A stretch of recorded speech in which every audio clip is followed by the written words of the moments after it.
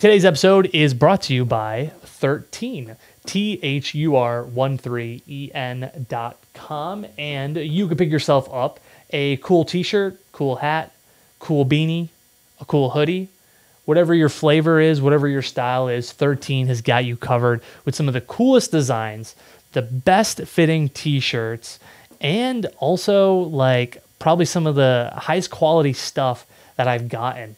And I just love the people that are over there at 13.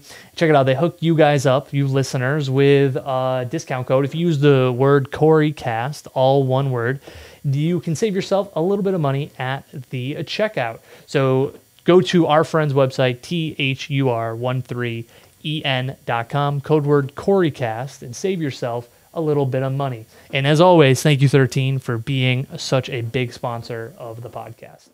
Holy smokes, we did it. Episode 100, and you'll notice that things look just a little bit different. I'm excited to announce that we have in-studio space to interview and do the podcast in person rather than over the computer. I had my friend Mike do the very first one because, I mean, come on, he's my brother from another mother, and he was a good little guinea pig, a good test subject for me to figure out the equipment and the recording tools, and I think we nailed it because I'm pretty proud of what we put together. When I look back on the library of 100 episodes, it's full of different people with various backgrounds, from small business owners to therapists to bakers to dog trainers to disc golf specialists. I mean, we have a wide range of cool people on this podcast. I'm a firm believer, if you listen to somebody talk about what they're passionate about, it's going to be contagious into your own life. So this podcast was kind of a way for me to give different people a positive platform to talk about the stuff that they really cared about. And I just want to say thanks for affording me that opportunity, because without you listening every week, we would not now have an in-studio space for in-person podcasts. I'm just super excited, very floored, and I cannot wait to share this episode with you, because this is the next step of the Cory Cast. This is the next step of the podcast. And when I look back on the first episode I did with Shauna, my then boss, when I had just a crappy mic and was nervously asking her questions, to now it's something that I'm immensely proud of and gives me such a sense of accomplishment. This is like one of the greatest creative ventures I've been on, and thank you for giving me that opportunity. So without further ado, here is my brother, Mike Spuches.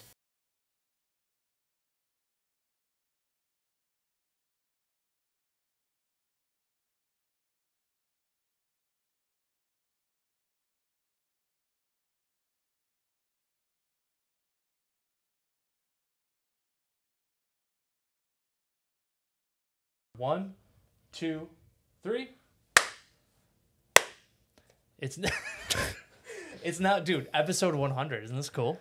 It's pretty cool. I hope that when we do this, because this is the first time that we're doing this in person, I hope that it actually works and the file doesn't get corrupted, because I have no idea if anything. And if it does, that's what I'm here for. It's way less pressure. We didn't get Tony Hawk in studio today. It's all good. Isn't it cool? It's kind of a cool setup. I got the whole freaking lava lamp. We got it hooked up in the office, so now we can do this like in person. It's beautiful. Yeah, we need some more wall hangings, a little bit of this and that, but I don't have. We're off to a great start. There's not very much like characters in this office for me.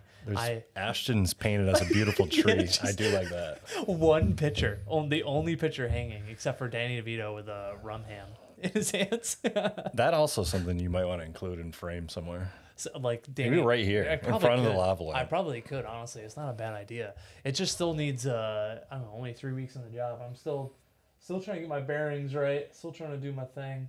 But what do you think so far of the setup? Looks great. Looks great, and the best thing is I think it's working. Yeah, I think we're off to a great start here. I see Mike, lines moving. Tell me about the wars. Which ones? 2 wars? 2 wars? It's Always Sunny in Philadelphia. I don't really remember that. Oh, when they started doing their podcast. And Yeah. How are you liking Baulders Gate, by the way? You know, and why is that your game of the year?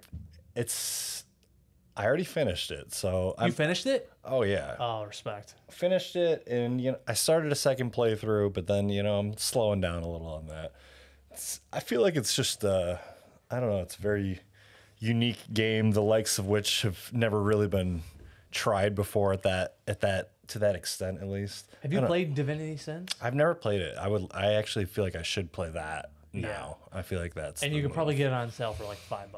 I think you would love it because it's still the same. It still like plays the same. You still have a group. Yeah, it's way less hand holding. I mean, not that. Did you played that then? Yeah, and to be honest, I think I'm a little bit of a dum dum, so I have a hard time really like learning how it works and stuff. Yeah, I feel like the Dungeons and Dragons lore was easy to like rope me into Baldur's Gate, but now that I like understand the mechanics of like how that game works, like it probably would be fun to play some Divinity Sin. What's been your go-to party? Oh, I was like, are we still talking about Baldur's Gate or like? Yeah, I don't know. I switched it up, but I think the melee classes are pretty strong in that game. Barbarian fighters, paladins. I had a wizard the whole time because I was wizard 100% of the time. That was my character. And it's cool. I think wizards were pretty helpful, like out of combat, but in combat they felt a little less reliable, like round around. Especially when you're missing a spell. Yeah, even it would be very specific, like when fireballs could land big because enemies are pretty good about like spreading out or being near you or something like that. So. And they would get silenced a lot, so then you can't use any spells as a wizard. Like, there's a lot of like things that made wizards a little tough to use. A lot of people counterspelling and stuff like that.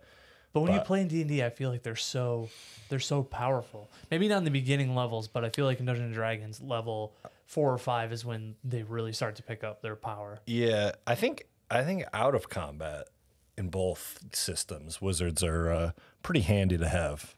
You get a lot of like speak with animals, and I could fall down a cliff and not take any damage, where it's like you just don't have that kind of like utility out of other things, so they're nice to have in that sense. But sometimes combat, it's all about just big numbers, especially in the Baldur's Gate. But yeah, so your ideal party team has been what makeup? A wizard? Yeah, so I had a wizard, a fighter. For a long time, it was wizard, fighter, barbarian, and cleric. So it was like a lot of melee stuff, but it worked out pretty good. Having like a beefy front line and then wizard kind of poking away in the end. Mm-hmm. Yeah, I've been rolling with the rogue, Asterion, Gale the wizard. I'm playing a paladin, and Shadowheart, the cleric. I feel like a paladin cleric mix is a very tanky and helpful mix, especially with all the healing that's going on. But just sometimes Asterion lets me down. Yeah, I mean, he can also win entire encounters by himself if you just like I used him to basically break into a house and assassinate the people he had to without ever getting caught, and like my whole party just stayed outside while he did it all himself because he's just sneaking up, and then he's sneaking up on people and just letting it rip from. Was he a standard? Attack. Was he like a staple in your party? No, I used him more in Act 3 later on, but I really liked Karlach.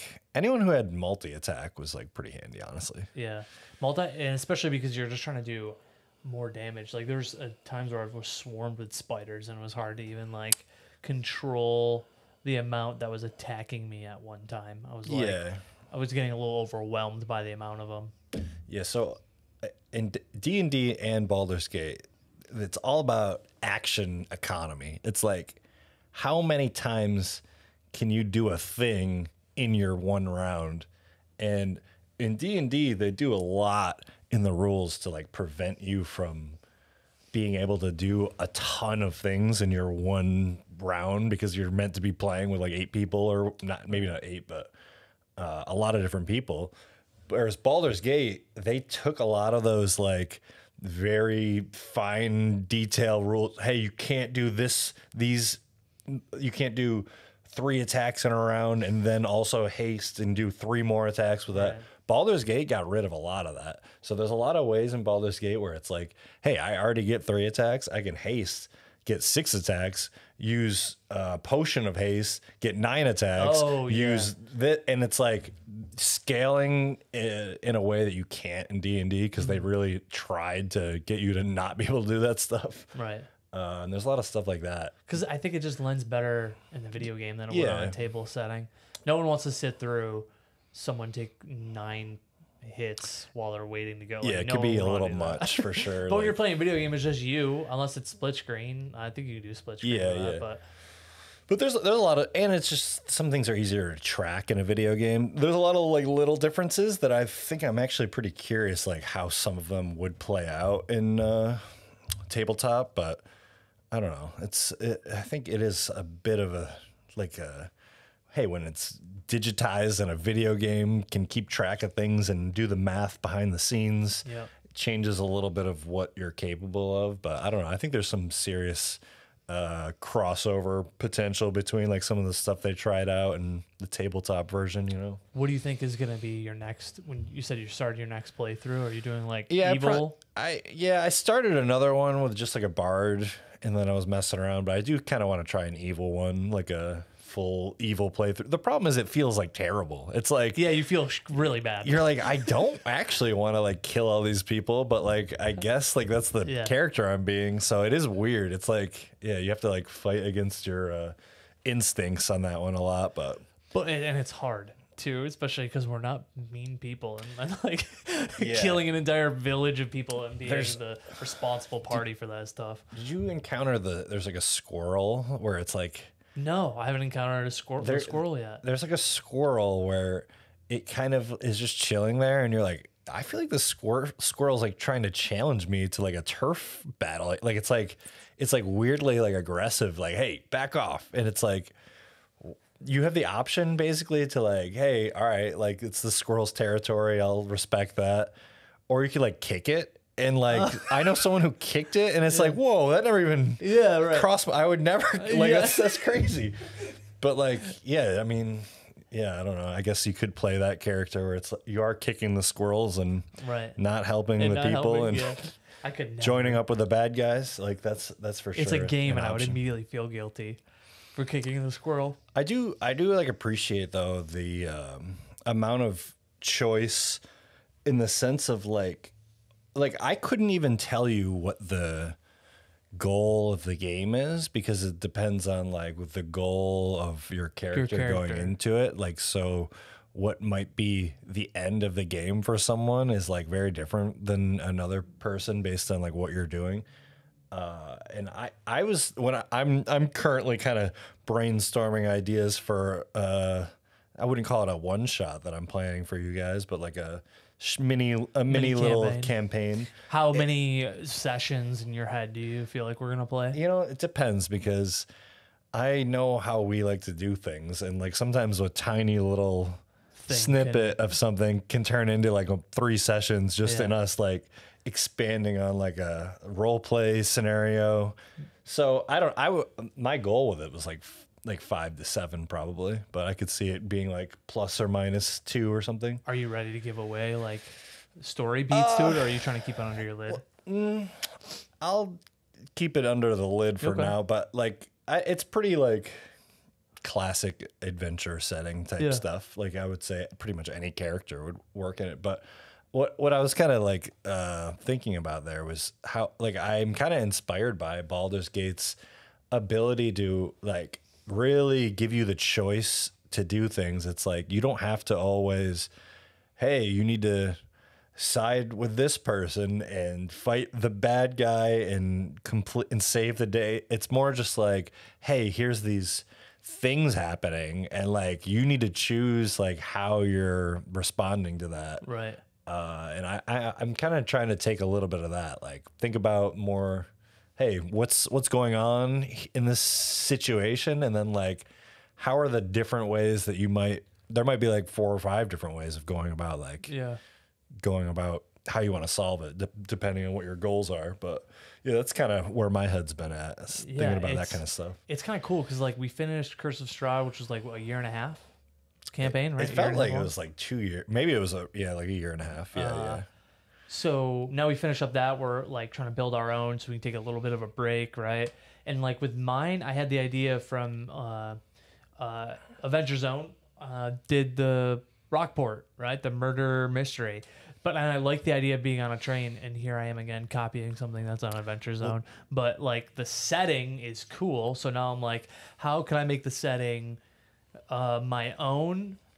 And I've always felt into the trap when I've written my one shots. I always feel like I overplan, and this time I'm taking an exaggerated opposite. I have Act 1, 2, 3, 4. Those are I'm thinking we can go about 4 episodes, and Act 1 just outlines what the goals are and objectives are. The same with 2, 3, 4. Yeah. And it leads up to something, but how you guys get there, I'm literally trying to think up on the fly.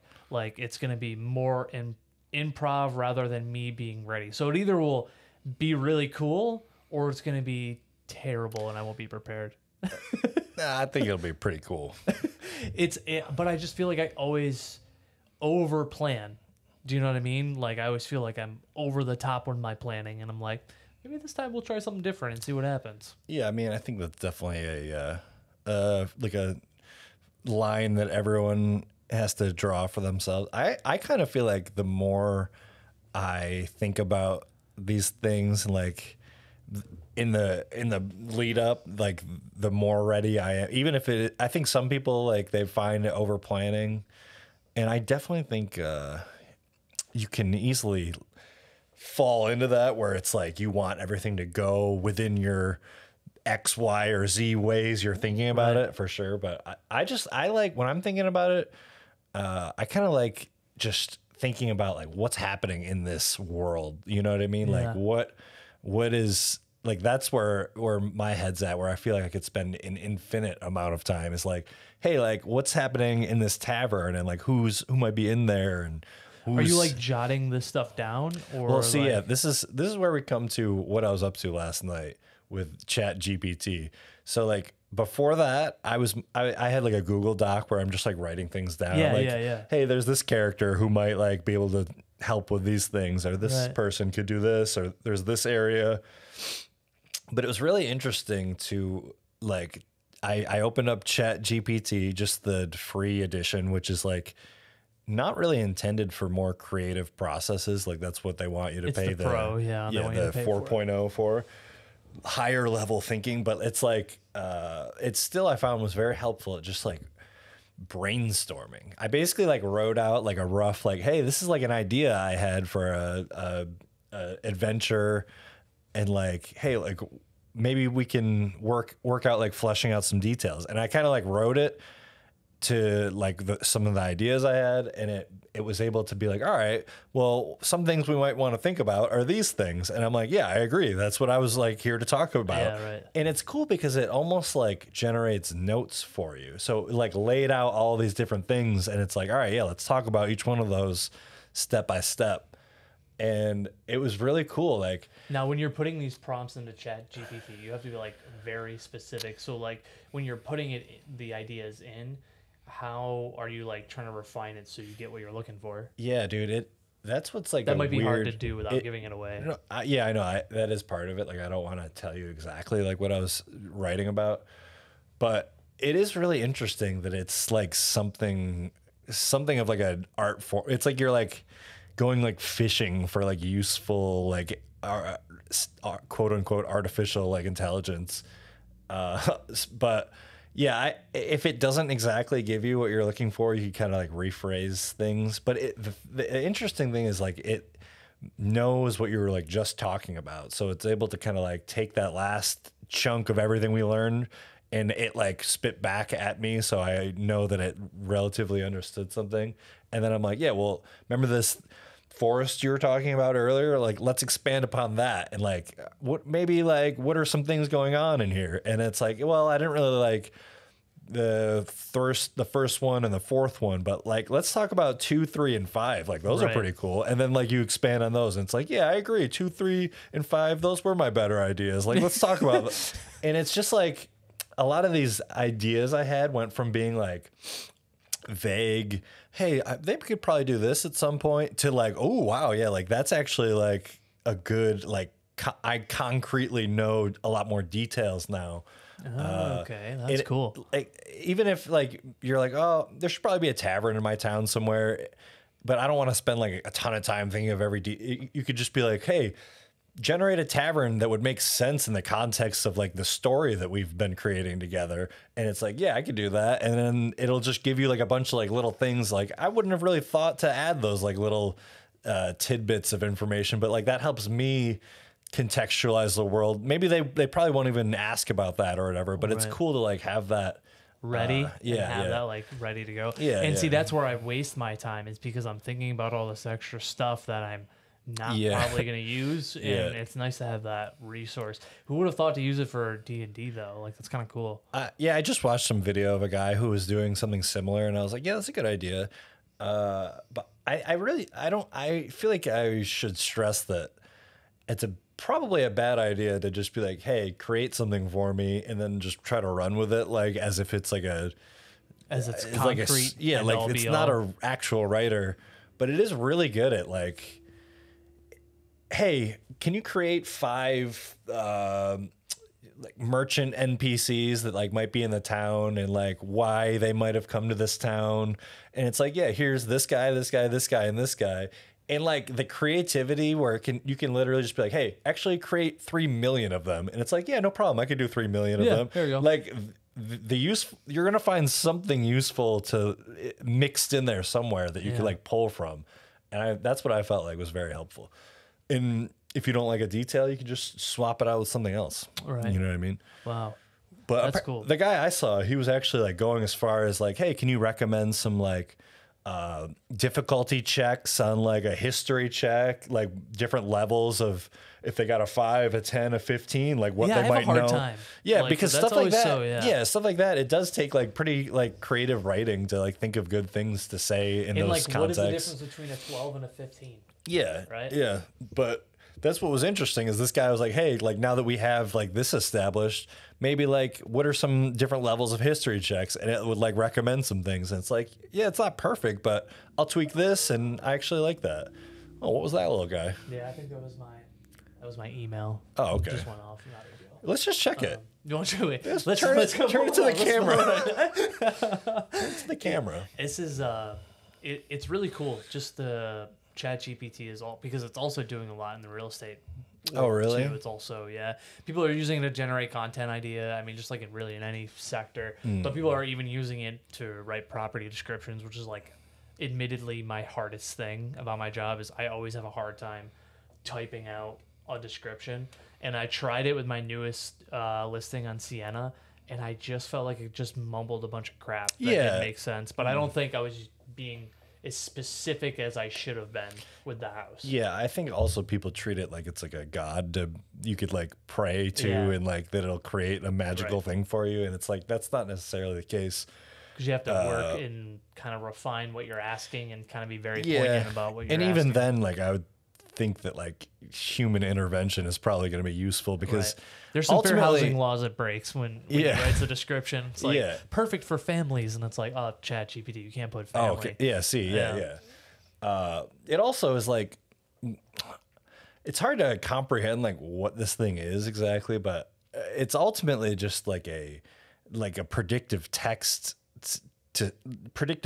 algorithm, exactly like your phone is, where it's like, I want to go home to the store. Yeah, right. And it's just like it's gonna miss. Yeah, yes. It doesn't know what it's saying really. Like it might seem like it does, but it's just using words to like come up with something like on the spot. It's like creating an illusion of words like in front of your eyes almost.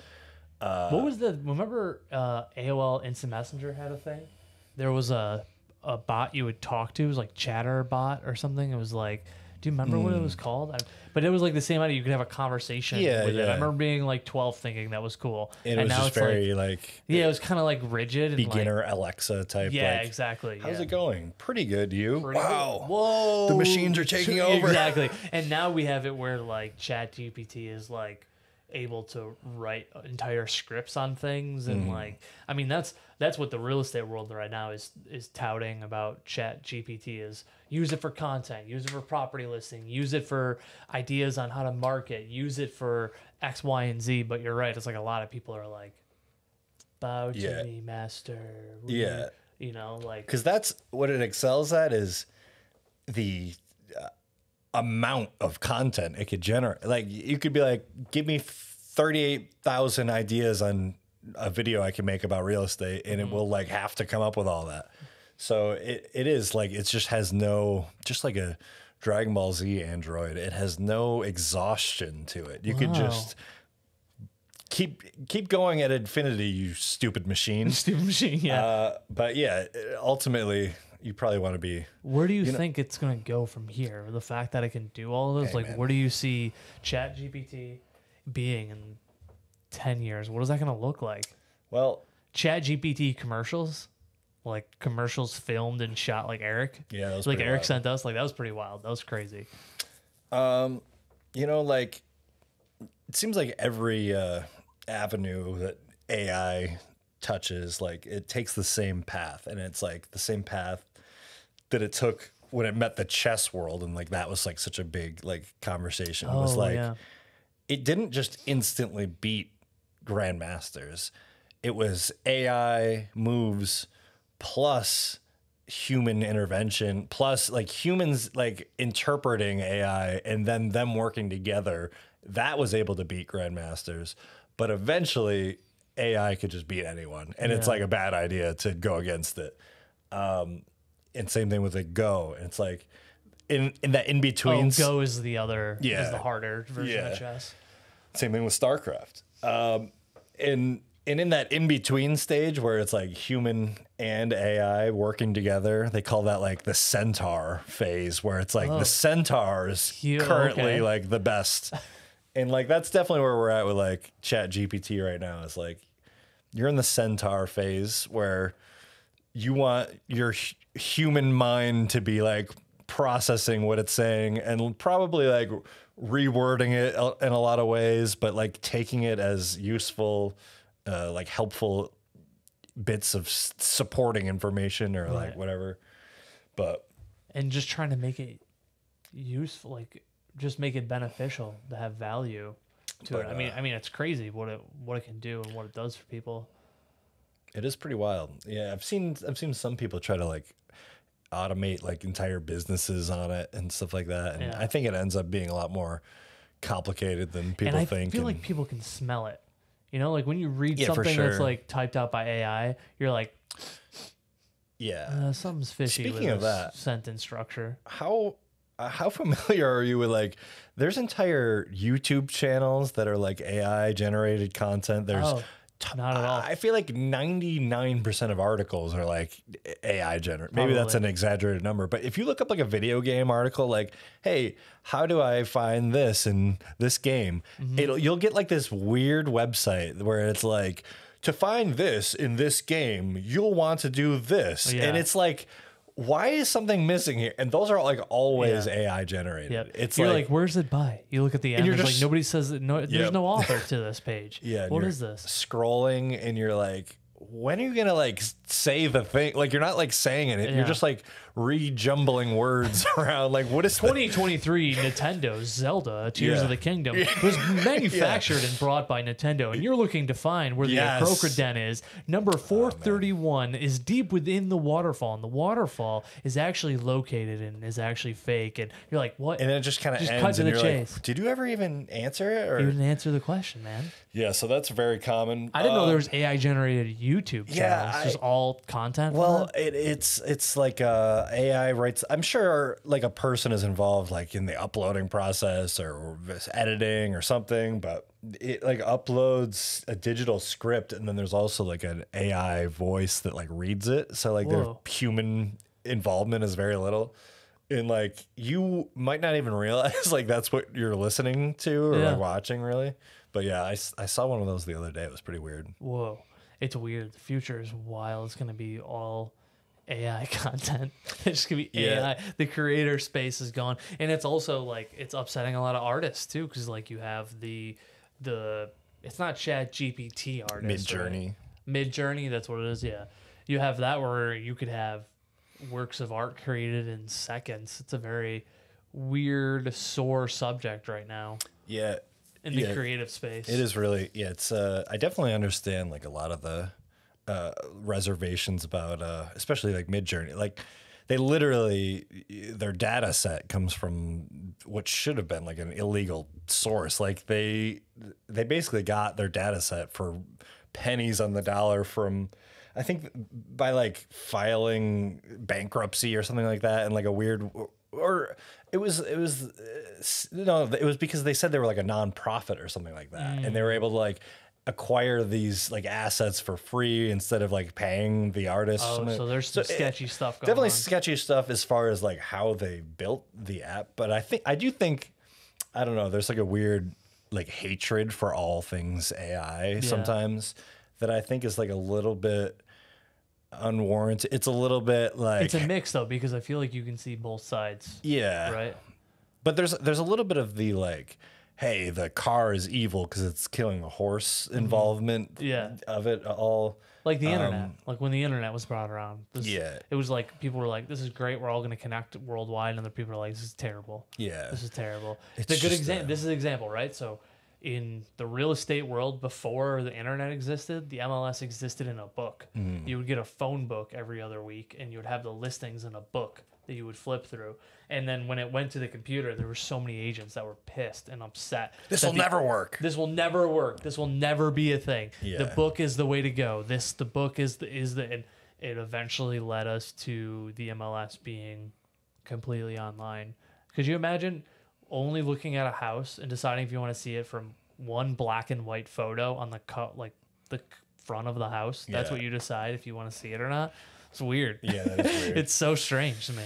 Different times. Yeah. But anytime there's a disruptor brought in, right? It's everybody gets a little like. Yeah. I think the big hang up is like if you're using that art for commercial use yourself, right. like that seems pretty questionable, especially because you're like taking that from a job that could have been going to an actual artist. One very creative use of Midjourney I saw recently. I've been watching a lot of these like build videos. Like a lot of times it's like epoxy resin, like river tables or just like different things like that. Like there's a lot of cool YouTube channels out there that make like really cool stuff. And I saw this guy who made like this interesting table that was supposed to be based off of like a cave. Like it's supposed to look like a cave. He made it like like a top and a bottom that almost look stalactitey. And the sides, he used like a very clear like sheet of epoxy to so it looks almost like you're like looking into a cave. Right. He fed that image. Well, he had a friend who was better with this stuff, fed that image and basically like feed it some prompts to Midjourney and to basically be like, hey, make a cooler, more elaborate cave table. Like use roughly what I did and try to make it like way better. And then Midjourney did, and it like added like a actual like lake on top, and then but and then the new video was him taking Midjourney's design and trying his best to recreate that.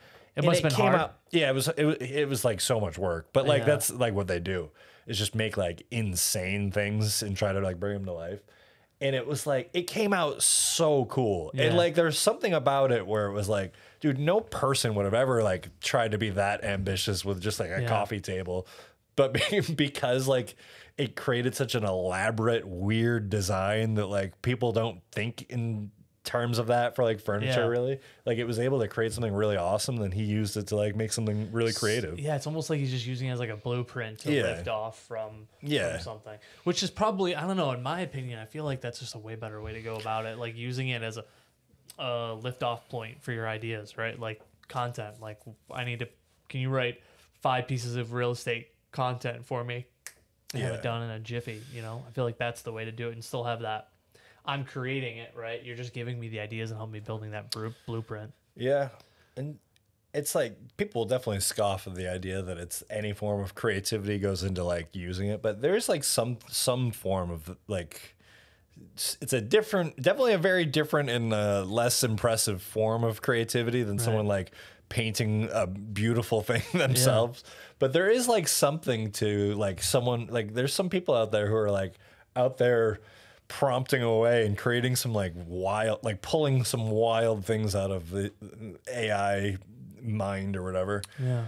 It can be fun to play with. I haven't really messed with it too much, but I just saw that recent thing and I was like, yeah, that'll ChatGPT might help me out with brainstorming some ideas. It's kind of cool. You're using it as a vehicle to help you kind of build your world a little bit with your D&D adventure. Yeah, I feel like it's actually going to be kind of cool. Some of the stuff it suggested, I'm like, oh yeah, I can really play with that. Like, I actually really like that. Yeah. That's cool. Man, D&D is so much fun. I can't wait to play. Hell yeah. I can't wait to show you guys what I've been cooking up. I'm excited for that. Not like cooking up, like diving in hard, but like I have my story beats laid out, and I'm totally going to be doing this improv, more improv and less like, okay, they do this, I got to do X, Y, and Z. Have to do. But I have the story beats, which are important. How you get to the story beats, I don't know. We'll figure it out in the moment, but try not to pigeonhole you or corral you into anything but action happening on the train. That's the objective. Sure. Well, I mean, you definitely you can definitely fall into the trap of railroading someone, especially when you're literally putting them on a train track. I know, yeah. I hadn't really considered that, but that could be an issue. I've been thinking about that too. Like, I think the first time that I DM'd with you guys, it was a little bit more like railroady than I wanted it to be, because I was like so unfamiliar with DMing that and I was nervous, like, right? Like your first time, you're just like, I don't want to be caught with my pants down on this thing, you know? And then I think I've kind of like loosened the reins on that. But I think that comes down to like how you're thinking about the prep too. Like, I'm just thinking about things differently this time around. Same. That's what I was like, well, if I'm going to do a homebrew, then I want to do it different from what I've done before, just in terms of, it sounds crazy to say less prep work, but that's really what it comes down to. I'm not doing as much prep work, and I'm going to just be in the moment and just try to improv my way through different scenes. And we'll just see how you get there with the story beats. How you get there is going to be totally up to you guys. Beautiful. I also am taking some inspiration from the Adventure Zone. And I'm taking inspiration from like 12 different things. Like, so it's just, I don't even. Number one source of information? Well, number one, actually, it comes from a one shot. Here's what I did. It's the most like American, probably like ignorant white man thing that you could do is that I heard the title and rough synopsis of a one shot. And instead of reading it, I was like, oh, I could do something like that. And it's like, I could have just probably read it and it would have been cool. But I was like, that idea, like the very like one sentence idea that I heard about that, I was like, yeah, that could be fun. And I actually did end up reading it, but like I'm kind of taking it in a very different direction than that original one shot.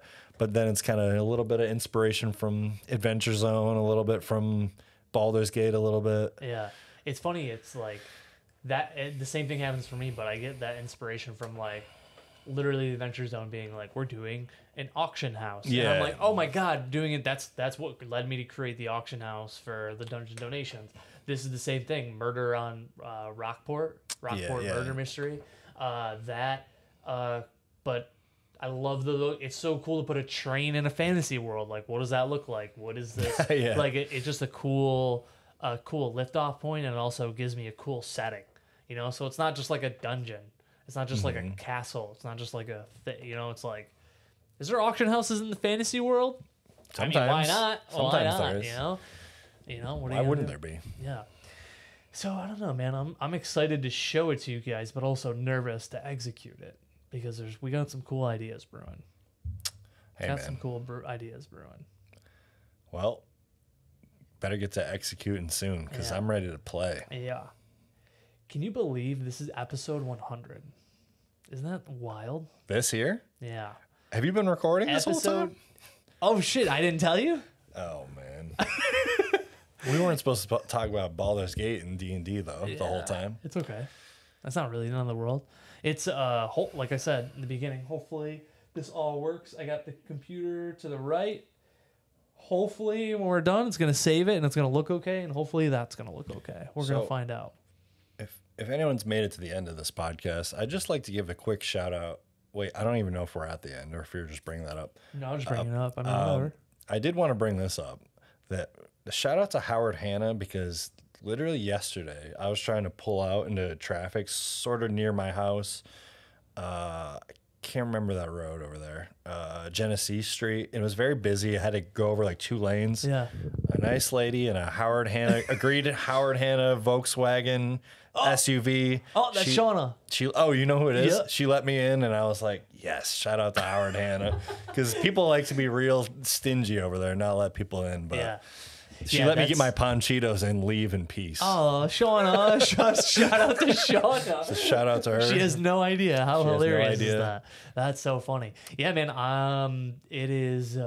It's cool. Shout out to Howard Hanna. Does she work here? Yeah. Really? She used to be my old manager. Really? Yeah. Oh. Yeah. She's in Manlius now. Manlius and Casanova. She lives closer there. It made no sense for her to drive a half hour all the way here every day. You know, it was too much of her work. But yeah, no, really. I started this podcast because when I started in this job, I wasn't great at like talking one-on-one. Working in retail, the sheer amount of people I saw, I wanted to run and hide from everybody, and just like it was too much at once. And now it's like I'm still talking to people, but it's less connections. It's not like I'm not seeing 50 people in a day about a lawnmower. It's like I'm talking to like 5-6 clients in a day about how they're eventually going to need to buy a lawnmower for their new home. Exactly. Yeah. And like I was like, I'll start the podcast just so I can get better at talking to people, just so I can get better at like holding a conversation, because I have to do like social events and social mixer events. And like I was at a realtor event last night, and like just trying to get better at like socializing and communicating with people. Yeah. Here we are, episode 100, which is wild. I honestly thought I'd do it for like 20 episodes and just be done. And how do you feel your skills as whether it's interpersonal communication or wow, that was a crazy truck. Yeah. Interpersonal communication or like public speak. How do you feel like that's grown since or because of the podcast? Since it definitely has gotten better for sure. Like I feel like I can hold a conversation. Like most episodes go for about an hour. There's like some that maybe go a little bit longer, but I can definitely do pretty well holding a conversation for at least an hour. And I just feel more comfortable. Like I felt like I would just kind of be quiet and kind of awkward. But now I don't know. I just feel more comfortable when I'm in a social setting where I have to like intermingle with people and mix with people, where before I would not. Yeah, I mean, most people don't think of that as like a skill, but it's pretty much everything is. It's like the more you do it, the do more, better, good you get. The do more, better, good you get. Yes. Yes, that's true. Do more, better, good you will get. More good talking, and you get more good at talking. And more good at talking. And it's went from just doing a Google Meet audio only to audio and video to now in person, which is wild. This is the first in person. What's your plan for like? Are you gonna continue to do all three, like depending on the guests, like and their needs? Yeah. I like this if they're able to. Like I like having a place to like sit and chat, because I think you just get more from the conversation. But like Rebecca Mountain was the author who lives in Canada. She's a public speaker, so it doesn't make sense for her to fly down here to do I don't have JRE money, you know what I mean? She's got to. I don't think those people actually really get paid by those guys. Oh, really? I don't think so. Well, they got to pay for their flight or hotel room. Oh, true. Right? Yeah. They got to do something like for that. Sure, right? for sure. So yeah, I don't know. We'll see. I just like the idea of having the space to do it, and then also like this is the start of like where I could do content. Like I have a nice mic, I have a nice setup where not only is it just us two, but I could do something where it's solo and talk that is like a nice elevated space. Yeah, I feel like that's probably the trick for successful real estate is being successful in real estate is just like putting yourself out there as much as possible. Right. Actually, I remember before the podcast, at the very beginning of your real estate journey, you telling me about a very, I don't know if I want to use the word disgruntled, but just, I don't know, sort of an older fellow who maybe wasn't, the easiest guy to work with ever. And it was like you were just putting in your time then, and like at the time it was pretty clear that you might not get anything out of it. Yeah. But it's also because of that same mentality, like that you are at where you're at right now. Like you could think about it like that guy, he maybe never got you $1 then, but like he helped get you to like where you are in this office right now. You know what I mean? Just because of that, you've taken that mindset to the podcast, and you've taken it to your like social media game, and like how active you are with like finding people and stuff like that. Yeah. It's such a weird business. Like you just always have to put yourself out there. And that dude, I don't drink Burger King coffee because of that guy. Yeah, that's fair. I don't drink Burger King coffee for other reasons. Yeah. But Burger King coffee is for men. God dang it. Yeah, sure. Men who like burnt coffee, dog. Burnt coffee, dude. You've never had a pour over from freaking Salt City Cafe, dude? I saw this like TikTok that someone was like sharing on Twitter that was like some guy spending so much time making like the perfect cup of coffee. Yes. And all the comments were like, bitch, my Dunkin' Donuts tastes better than this probably. What was that? And I'm watching it like, dude, that's probably great. Yeah. I bet that cup of coffee is great. He like used distilled water. Yeah, he like he added minerals. The coffee. Yeah. He has a thing to flatten out the coffee. Dude, people were making fun of him, but I was like, dude, that probably turned out great, actually. Yeah.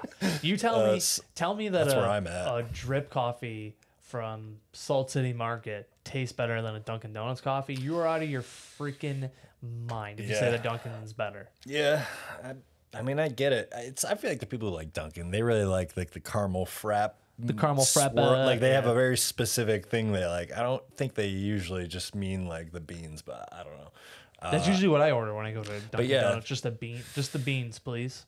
Yeah, let me get the beans. Which is like weird because I like when I wake up in the morning, I do like a nice hot cup of baked beans, but I usually like will have my baked beans at like 10 a.m. Yeah, for sure. You can't be doing that first thing. I just saw that video too. Do you ever see that one of the guy who put beans in his computer and then he showed the PC repair guy, and the guy was like, "You're not gonna believe when I show you this." And the guy was like, "What is it?" Yeah. And he was just like, "These aren't supposed to be in here. These are beans. Like they'd be in your pantry." Just opening up the computer and finding so many beans is it's a harmless, funny prank. It doesn't hurt anybody. I hope they paid that guy well. Give him a nice little tip. But yeah, I mean, beans, that guy, the coffee guy, that mentality of just, hey, let me just put this out there and see if anything happens. Maybe nothing will happen, but I'm going to keep doing it. You know, that's what it takes to get where you're at right now. I was just talking to that guy I work with, Nick, who just became a real estate agent again, or he's like sort of working up his way up and passed his tests and all that. And I think he was kind of talking to his boss about like how maybe she was saying like, hey, like here's some people you could go to try to find clientele. Like, what about the people you currently work with? Like, who maybe there's some people there. And he told me, he was like, you know what my response to that was? Some guy already got all the nerds I work with. Some guy named Cory. And I'm like thinking, yeah, it's pretty true. Cory did kind of grab all the nerds there. Yeah. I think with the post office, I'm up to like 5 clients. Yeah, at least. Yeah, you hooked me up with a lot of people over there. Yeah, I mean, I'm about to close on number 6 next week. Nice. Eric of Average moving their new place. Yep. So it's another post office person. Yep. It's funny is because Chris Madden, right, the guy that you worked with, he thought it was funny because he's like, I got another post office guy. I go, dude, I told you, they're great. Yep. They're Love rolling these post office people. They're great. He's like, you got a niche, man. It's always the post office. Yeah. Yep. Taikai in the post office. Yeah, exactly. The 2 wells you could just keep on tapping. I know. That you know what's weird is in 2022, last year, 60% of my business came from Taikai. Yeah. Isn't that a crazy statistic? Wow. 60% came from a source of Taikai, maybe once removed, but I could always pin it back to Taikai, which is crazy. Yeah, I mean, it's who you know, right? And right. that's like where you spend a lot of your time, so. Right. I got another email. You want me to publicly show that one, too? Yeah, just pop it open.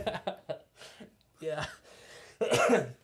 It's I don't know, real estate's just a cool business. I just like that I can connect with people on a different aspect, and just as I don't know, it's more fulfilling to me than, it definitely suits you well. I mean, clearly. yeah, it's a cool gig. It's what is this, 5 years?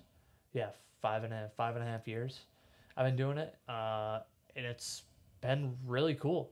I mean, years can be tough, right? Like it's kind of like competitive now, but I've been very fortunate where I have lots of clients and people refer me, so business still keeps moving, and now I'm in a new role, which is like a bigger shift in perspective. It's less like find your next client and more like recruit. What new hire did you get? Retain the people, show them that they're cared for and loved. So it's like a different shift in perspective, but I like that shift in perspective. It keeps things fresh. Yep. Something new. Yep. You're always doing something new. Yeah, always doing something new, or keeping the podcast going for something old. Keeping the podcast going for. But even here, we're doing something new right now. Yeah, who knows if this is gonna work? Actually, who knows what podcast number 1,000 is gonna look like? What is that gonna look like? Just gonna be. It's Chat GPT, Cory. Just your consciousness digitally uploaded to the universe itself. Greetings, Michael. How are you doing today? Welcome to the podcast. That was a great. That's gonna be the future of the Cory Cast. Yep. Or it's just me talking to like Albert Einstein's consciousness. Yep. They'll all take shape in your sentient lava lamp. Well, dude, thanks for doing this. Hopefully this works, and if it doesn't, then at least we got to talk for an hour. Yeah, man. Hopefully someone listening out there found something interesting to something of value. Listen The Chat to. GPT, D&D, real estate. I'm a man of all talents. Guys, we'll if cover it all. If you're looking to become a real estate agent, I'm looking at you. If you're trying to become a real estate agent out there, see your man Cory. He already said his goal is to make sure you're loved and appreciated and recruited. And is that even on? I know. Oh no! It died. It died. It just turned itself off. Yeah. Damn. Well, we have the audio. We And have you can audio. I think from the audio you can tell I was staring right into your eyes. Yeah, that's a bummer, man. That was going for a while too, and that just shut off by itself. Man. Who knows when it stopped? We tried. We tried our best. That's what the guinea pig's here for. That's what the guinea pig's here for. Maybe it's maybe I take a webcam. Maybe I tether it to my laptop and do it from my laptop. Make it a webcam and record Seems like it would from make there. sense. That might be the best option. But we'll see how long we got recorded on that thing. Maybe it's 20 minutes. Maybe it's everything but 5 minutes. We'll find out in a sec. Mike, thanks for doing this. I appreciate you. Thanks for having me. Appreciate you, buddy. Nerd. Go fuck yourself.